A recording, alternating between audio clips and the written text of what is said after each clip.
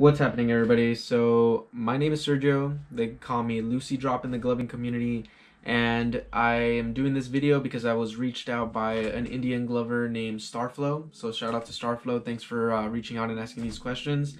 But yeah, I'm gonna answer a couple questions that he sent me. I'm gonna put it on video, and hopefully you guys get to know a little bit about me and my story. So let's get into it. First question that he wanted to know is, where are you from and where do you currently stay? So I was born and raised in Los Angeles County, and the majority of my life I basically grew up in Huntington Park, which is a small city filled with a lot of like Latinos, Mexicans, Salvadorians, and a lot of Latin America. So that is like a little Mexico. We like to call that city a little Mexico, but it borders, you know, other cities like Southgate, Compton, South Central LA, Watts, and those areas like Vernon. Also, Vernon is more factories, so there's not a lot of people that live there, but that's just a little mix of cities that it's around HP, or Huntington Park. Now, during high school, I actually was homeless for the majority of high school. My mom was a single mother. My dad left the country. Well, background story for my family, I guess. They're Mexicans. My mom was born here, but she's first generation, and my dad was full-on Mexican. He like immigrated here, but they had me. You know, they had a baby, and my dad couldn't support the family and all that. So due to the fact that he couldn't really get a good job because they didn't have papers and all this drama that happened between my mom and my dad, you know, they split, had a divorce, and he fled the country. So I grew up with my moms. My moms didn't really well, she really had a hard time just like sticking to a job and holding a job for a very long time. So we were homeless during high school time, and during this time I lived in all kinds of different locations in the LA district. So that's why I say like I grew up in LA, because like I literally grew up in different cities in LA. Like I lived in Long Beach, I lived in East LA, specifically Boyle Heights, North Hollywood, and to the ending of like my community college life, I grew up in Watts. So yeah, in the city of LA, those cities are considered ghetto, but honestly, I'm fucking grateful, because if I grew up in a ghetto in a different place, in a different part of the world, like it would be worse, you know? Like even though I had it quote unquote bad growing up in the hood of LA, I feel like I still had it good because I've had a lot of opportunities in the city, networking with people, and just motivation, because like the city is always moving, everybody's trying to hustle and get out, that like it puts you in a mindset where it's like you can't let shit like that bring you down, you know, and you kind of just have to get through it. Okay, so currently I am living in Northridge, California, which is in the San Fernando Valley. It's still in LA County, but the vibes are totally different. I moved out here last year in July, and I came out here for school. I'm studying psychology, but I came out here for school, and in the vibes, like I said, is just totally different. Like I can go outside and I don't have to fear, you know, getting robbed, or, you know, being a witness to a mugging or fucking gang activity, you know, that just happens outside your doorstep. And like, I know it's kind of weird to even think that that does happen, but it does. It fucking does happen, you know? Like shit is just out loud in certain areas. And then over here, there's still gangs in the San Fernando Valley, but it's more quiet. Like I don't see it. It's not out there. It's not out loud, you know what I mean? So I feel safe. It feels good, and I feel proud of myself, like basically from where I came to where I'm at now. And I'm doing this all on my own, so you know, I just feel proud. So I appreciate the question, and let's move on to the next one. Okay, so the next question is, when and how did you start gloving? So my earliest memory of gloving was back in like 2009, 2010, around there, just because I fell into the rave scene like by accident, because I was a punk rock kid skateboarding since second grade, you know, and I used to go to a lot of ska shows, a lot of punk shows. I even went into hardcore shows for a little bit, but I fell into raving because of certain friends and business opportunities that we got involved in during high school. So that is where I first saw gloving in warehouse raves and online on YouTube. Yeah, YouTube was like the biggest source of gloving that I was exposed to. Now during these times, I didn't know anybody else who gloved, so I gloved because I was into shuffling. I was also into like tectonic, jump style, and all kinds of other dances because I just love dancing. And you know, gloving just came with it because of, you know, the whole atmosphere and the people that you meet and stuff. So I learned how to glove through YouTube, through the Amazing Lights tutorials. I learned how to do finger rolls. I learned how to do figure eights. I learned how to do whips, and just the basic understanding of like flails. But I never got good at it. I just kind of did it for fun, for people that were doing party favors and stuff, just to entertain them and stuff like that. But I never got into it because I didn't have any friends that were into it. Like most of my friends like shuffling, so I did that more than I did gloving.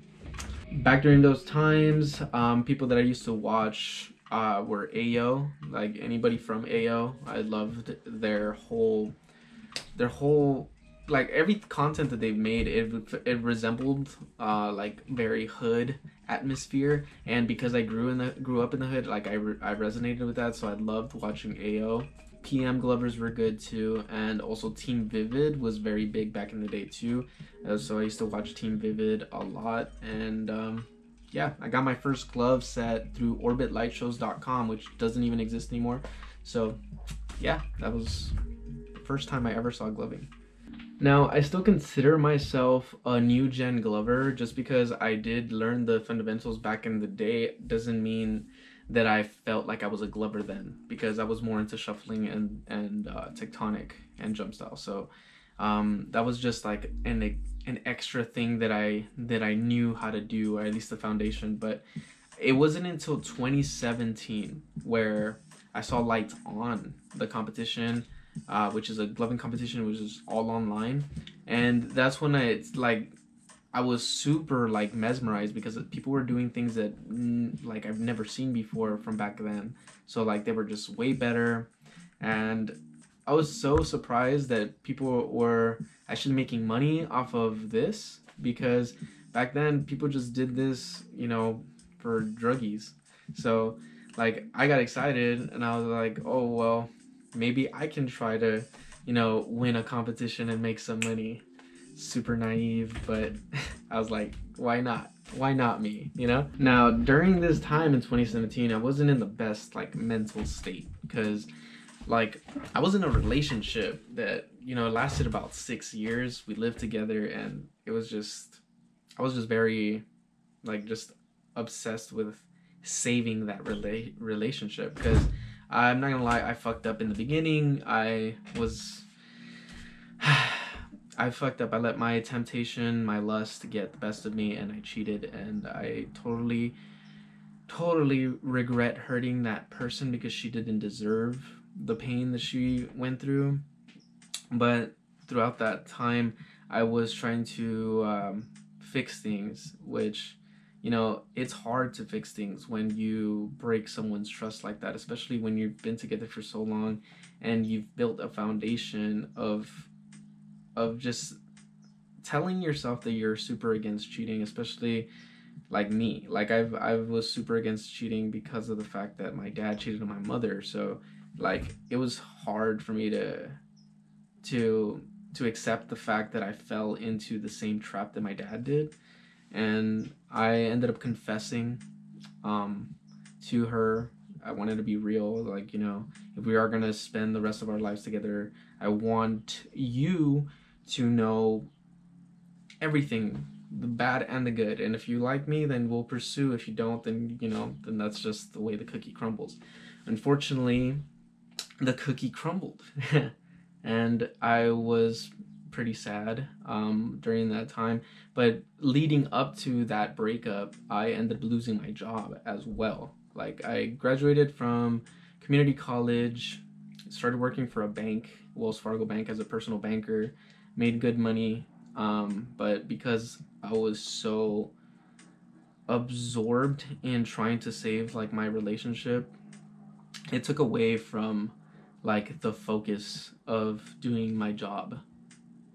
And I ended up losing my job because I kept showing up late to work, whether it was like late nights arguing with my ex or just me just not wanting to go because I didn't have the motivation to, because I was doing a job that I just didn't want to do.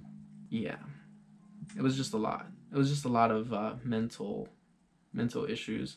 But once she broke up with me and I didn't have a job, I fell into gloving.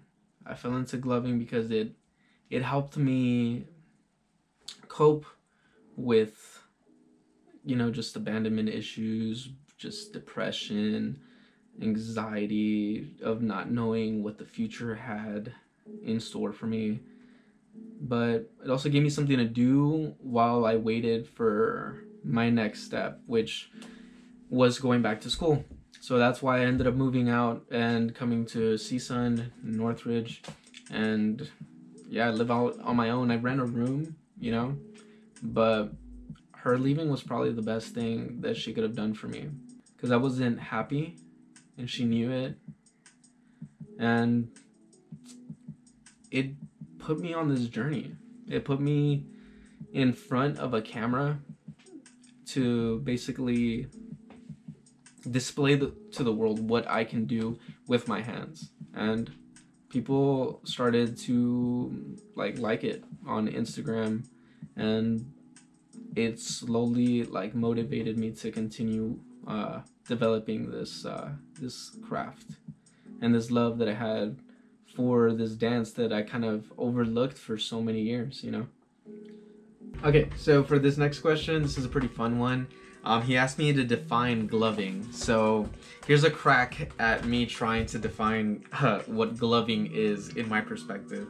So gloving is a dance that is performed to a single person that can be very intimate. So it's just a one-on-one display of your skills to a single person. You could give a show to a crowd, but you're not going to get the same effect of a real light show if you're giving a show to a crowd compared to a single person. So I feel like that is very important when it comes to defining what a light show is. But the goal is to stimulate the viewer's perception using dexterity and depth perception. And that's very key, because that's, I feel like, what distinguishes the difference between a finger stylist and a glover. Because like when finger styles, you're kind of just using the geometrical grid and everything, but you're not focusing on the perception of the viewer, because you're not giving just a single person show, you know what I mean? With a light show, you're using a lot of depth perception, using a lot of playing with the visual eyes because you're like, this is why we use fucking fish eyes, you know, so it can make it seem like we're giving a show to an actual person, like the eyes and everything, you being able to distinguish how far something is from another. Like, that's very important when it comes to giving a light show compared to just, you know, throwing tuts and stuff. But okay, I'm digressing. Let me continue. Your job as a glover is to tell a story with the music. So musicality, showmanship, creativity, and complexity are all important while giving a show. The show must feel submersive. So basically dark, you, the lights, and music. And we try to absorb people in that, so they don't see anything else but the lights that are in their face. And we try to just match the movements to the beat. And that's basically my definition of what a light show is. And yes, I took the time to write it down because, you know, it's just easier. Okay, so next question is, what is your gloving style? So there is a bunch of different styles in gloving. So if you guys are brand new to gloving, and you guys are still learning your flow, there is a bunch of different ways to approach gloving. And my way, the way that I was introduced to it, was very OG mentality because of the foundations that I learned back in the day, and that made my style very flowy. Now, a flow-based style is a style that basically involves not stopping, if that makes sense. I don't even know if this is like an accurate definition of a flow style, but from my opinion, I call it flowy because I carry this liquid motion everywhere in my show. And I mean that in my tuts, I mean that in my whips, in my flails, everything is in a constant motion. When I throw tuts, I present them in this flowy motion of circles. I unravel it and put it into place. Like, I unravel it, throw some whips and stuff, and then bring it back into like tuts, but I'm still moving, constantly moving. One of the things that I learned a long time ago from old school, like, you know, interactions with glovers. I wouldn't want to say OGs because I never met any of the OGs until recently. So like all the other people were just kind of randoms that gloved, you know, but they would tell me don't ever stop moving because then it would get boring. And I guess that is what constituted an OG flow, because you're continuously throwing trails. Like, you never stop throwing trails even when you're throwing tuts. Like, I throw these like circles in my tuts because it's still a constant trail. Like, you're still doing that hypnosis, that circular hypnosis where you're just leading and moving, push and pull. Flow. Don't think, just flow. That's my style. Okay, so the next question ties into the last one, and he's asking, how does one find their gloving style? So if you're brand new to gloving and you're trying to figure out a style, look at the people that you're watching. So if you're watching a lot of mimic, then you love a lot of digits. You love a lot of old school flow finger rolls, you know? You like that old school stuff because you're watching like certain type of glover, right? Or, you know, you could be a new gen glover that's like really into long, and like long throws a lot of tuts and musicality, so maybe you can just like focus your flow on musicality and like tuts, you know? But it's all about trial and error. You know, do things that you feel are fun, watch people that you enjoy watching, and, you know, just adapt. Learn from their flow, integrate it into your flow, make it your own, throw some new shit out there, and then, you know, eventually you're gonna find your flow. So that's the advice. So in this question, he's asking for my gloving achievements. Sadly, I don't really have much gloving achievements other than the fact that I got out of my lazy ass and started recording videos, you know? But fuck, dude, like, honestly, gloving achievements, I guess, like, in a perspective of somebody that's brand new that doesn't really know much about gloving, I guess one of the main things that I've achieved is getting onto face melt crew, because when I was younger, everybody like fucking knew about like face melt crews, you know. It's just like, whoa, you know, the elite glovers and everything, all that bullshit and everything. But it's just it was just marketing, you know. I'm able to market myself, able to, you know, like just be able to produce content and everything. That's what really got me into that atmosphere. But I'm not actually quote unquote good, you know. Like, there's a lot of people that are way better than me that have never been on face melt crew, you know. So it's more about playing the game, the online marketing, social media aspect of it. But yeah, face melt crew is a big achievement. Also, something that I would consider an achievement, even though it didn't grow big, like as big as I wanted it to, was my gloving brand. I started a print-on-demand company that basically sold graphic tees, sweaters, mugs, pillows that involved the gloving community. And this actually did make a couple good sales, and I donated some of the profit to charity that basically helped to prevent suicides and depression. Reason why I chose that specific niche is because I had a gloving friend that killed himself last year after Beyond Wonderland, and that affected me heavily, especially because like he was going through a lot of similar stuff that I was going through, because he had just gotten out of a breakup too, but he ended up choosing to take his own life.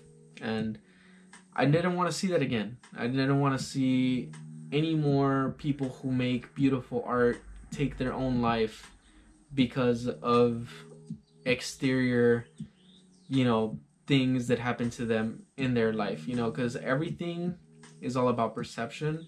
So if you're able to change you on the inside, you're able to change the world. So I don't want to see any more lights permanently turned off, and that's the reason why I started that gloving company. But I'm in debt. I'm being out and honest right now. I'm in debt. After the breakup, I put myself in a very large amount of debt, which I'm currently paying off. And I currently am not able to put my full focus and attention on that company because I am working to pay that off. So that's the reason why I had to close up shop. I still see that as an achievement due to the fact that I did what I set out to do. Now, other than that, you know, lights on, I only made it to top 16 twice, which is a good, you know, I guess an okay achievement. I didn't win, but I at least went to top 16 twice. First time I ever joined, I got eliminated first round, so, you know, I'm slowly getting better, but I would say that the achievements are still yet to come. Like I will be making bigger moves, and I hope I achieve greater things than what I've already done. Okay, so next question is, what is your gloving secret? Now, I don't have a gloving secret other than the fact that cheat codes, mushrooms, and Lucy. But I'm not going to go into it. I'm not going to explain what I mean because it's a secret. But for those that know, cheat codes, that's my secret. Alright, so next question would be, what keeps you inspired? And that is a little bit of a lot of things. I don't know, man, because like I've already had thoughts of just leaving gloving, like just deleting all of my shit and just disappearing. Like I felt like I've done enough. I was like, I've met enough people, and like I'm happy with what I've done for the community, and then I was just like having thoughts of just like disappearing. But I feel like, you know what, for what, you know, like I just feel like, you know, what for. So the reason why I'm still inspired to glove is, one, is because of my friends that are in the community. They produce content all the time. We have labs online. So if you guys are brand new to gloving, I'm gonna promote this right now. Worldwide Glovers. We have a Discord where we teach and educate new glovers how to properly throw shows, to, you know, expand on different concepts, you know, share our knowledge, have them even share knowledge with us, you know, because sometimes these little like newbies end up just experimenting to the point where they come up with things that we couldn't come up with, and then we just kind of spitball and stuff like that. So Worldwide Glovers, okay? We have a Discord. So if you guys don't know, go to Instagram, go DM me, or go DM Worldwide Glovers directly, and we'll shoot you the link so you can join, so you can learn how to glove and stuff like that with other people that are brand new or, you know, actually experienced also. So, you know, we got a little bit of everything. Worldwide Glovers. Other things that keep me inspired is good music. Like, honestly, sometimes I have a hard time gloving because I don't have any new music. Like, I'm so stuck on old songs, and then like I start listening to some of the stuff that gets produced now, and I just don't fall into it that much, you know. So it just takes good music and good people. And this community, man, this fucking community, how like just the way, you know, the people support is fucking phenomenal. It's like, you know, it's part of the rave scene, the whole plur vibe. Like, it's found in gloving. Like, a lot of these glovers are just good-hearted people. So reach out, you know, reach out to people, and you know, you get things like this. You get fucking Q&As and stuff, you know. So that's what keeps me inspired: the community, the people, and the music. Okay, so last question. Best advice you can give out to other glovers. Keep creating, dude. Like, who gives a shit what's happening on the outside world? Like, just keep fucking creating, you know? The more you create, the more people will be exposed to this art, the more people will start lowering their stigma towards how negative it is viewed through like drugs and stuff like that. So just keep creating, you know?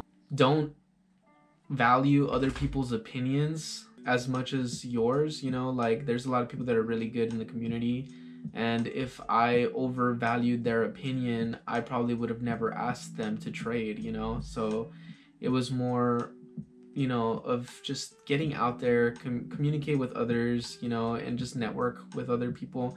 We need more collabs.